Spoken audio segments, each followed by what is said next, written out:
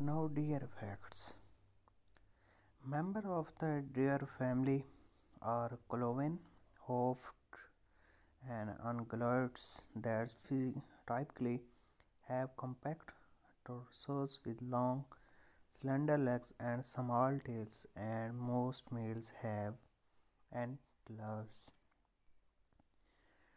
The family is the quite large and includes caribou, elk moose, muntjacs, and wapiti.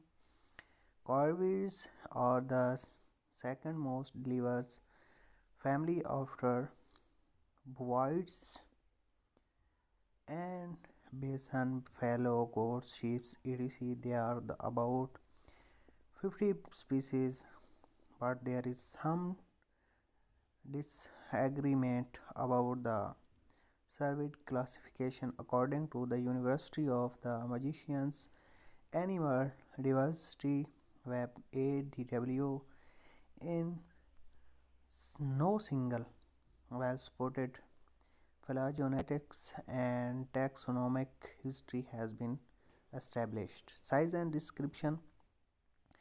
Their species range of the very large to very small. The smallest deer is southern Purdue. According to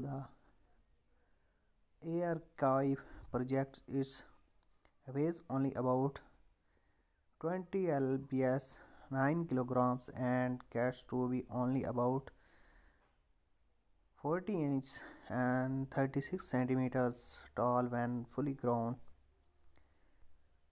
Then the largest is the most it can grow up to 65 feet 2 meters and half.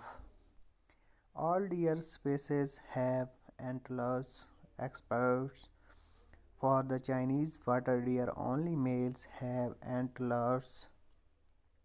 Expert female caribou have antlers. Antlers grow from the pony supporting the structures called pedicels. According to the ATW, they are covered in velvet, which is rich in the nervous and blood vessels.